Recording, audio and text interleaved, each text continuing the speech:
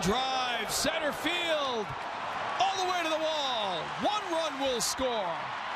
Waved around is Young, a 2-run double for Ryan LaMarre, and the Red Sox take a 4-2 lead here in the 10th.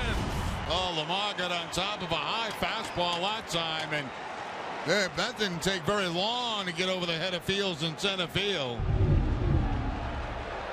Watch the location of this pitch. It's going to be up, it's going to be away, and going with it is LaMarre.